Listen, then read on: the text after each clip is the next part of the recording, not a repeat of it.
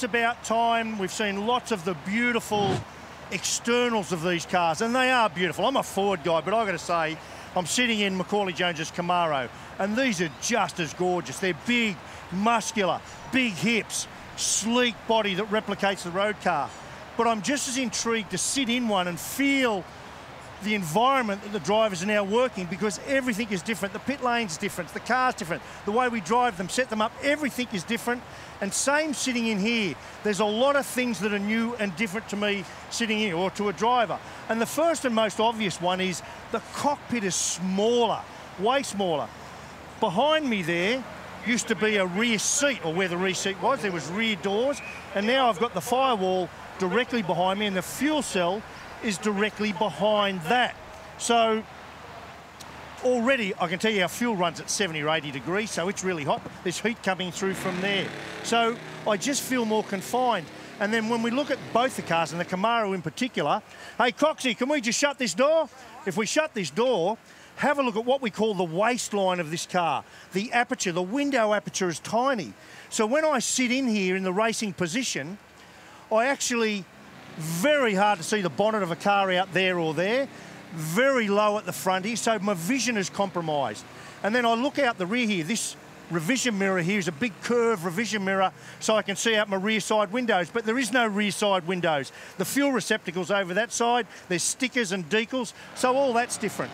A couple other things I noticed, we've still got our 6-speed sequential gear shift here, that hasn't changed. But what's missing is my anti-roll bars. Forever, you've seen Shane Van Gisbergen use them more than anyone. The anti-roll bars adjusted so you can adjust how stiff the rear and front of the car is in the race. So that's going to really challenge drivers. Then the other one is the brake bias. Drivers had all sorts of devices to adjust very rapidly the bias of the brakes, how much you want on the front and how much is on the rear. So as your fuel load goes away from the rear of the car and your tyres degrade at the rear of the car, which they do faster than the front with all that horsepower, you can wind your bias to the front, and you want to do that quickly in a session. Now everyone's got a winder. This is it here. You've got to wind, wind, wind, wind, wind, wind. So again, it's more challenging for the driver. My feet are up higher and my seat is down lower. So that's about 100 mil different.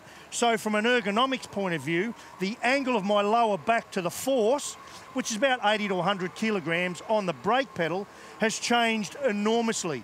Then the other thing here, the steering wheel, a bit hard to see it at the moment. In fact, I'll tell you what I'm going to do. Sam, I don't know if you can point at that. All the buttons on the steering wheel here have all changed. And for a driver, there's a lot of muscle memory, there's a lot of mind memory around where your wiper button is, where your push to pass button, where your pit button is, where your torque button is, where your drink button is. There's a million little buttons and settings on here. So all that's got to be relearnt again. And then from a safety point of view, we are a little further inboard towards the centre of the car. As a driver, that always makes me feel safe.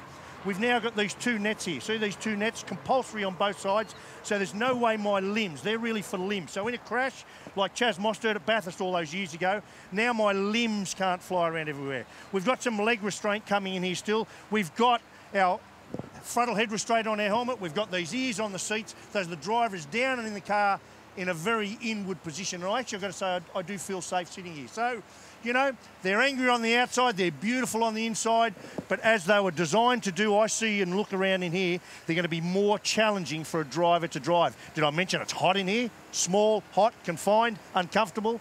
Outstanding, just what we want.